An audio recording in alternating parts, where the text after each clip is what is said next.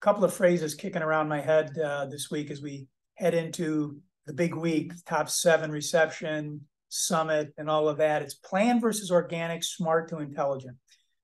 A walk through Masdar City in the UAE, United Arab Emirates, or Songdo in South Korea tells this story instantly. They are physically there, but there's like no there there if you've ever been. These cities are packed with advanced technology and branded as, quote, futuristic. But where is everybody when you go there? And more importantly, something I talk about a lot, where is the soul of the city?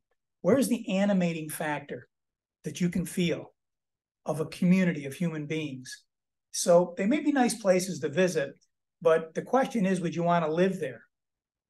What can make them livable, sustainable, and great places to live in? I say you have to activate their intelligence. You have to activate their soul. Now I'm taking this from an introduction that my colleague John Young is going to do November 8th when he's speaking to the Association of Ontario Land Economists. Now that doesn't sound like such a sexy organization, but it is a very important one. But he's going to be talking about this topic. So what we've got here in New York this week is you've got 2 planned cities, Binh Duong, Vietnam, and Coral Gables, and yet they work. You can feel those places. You can feel the energy there and the beauty. People are actually there.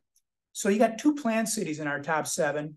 You've got cities like Hilliard, Ohio, and others, Sunshine Coast, not planned, more organic, but planning now, planning to be intelligent communities. So they've got that balance right.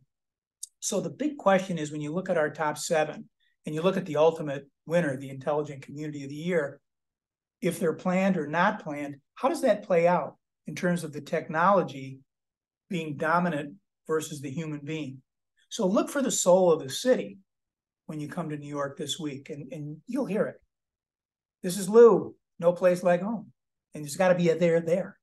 Take care.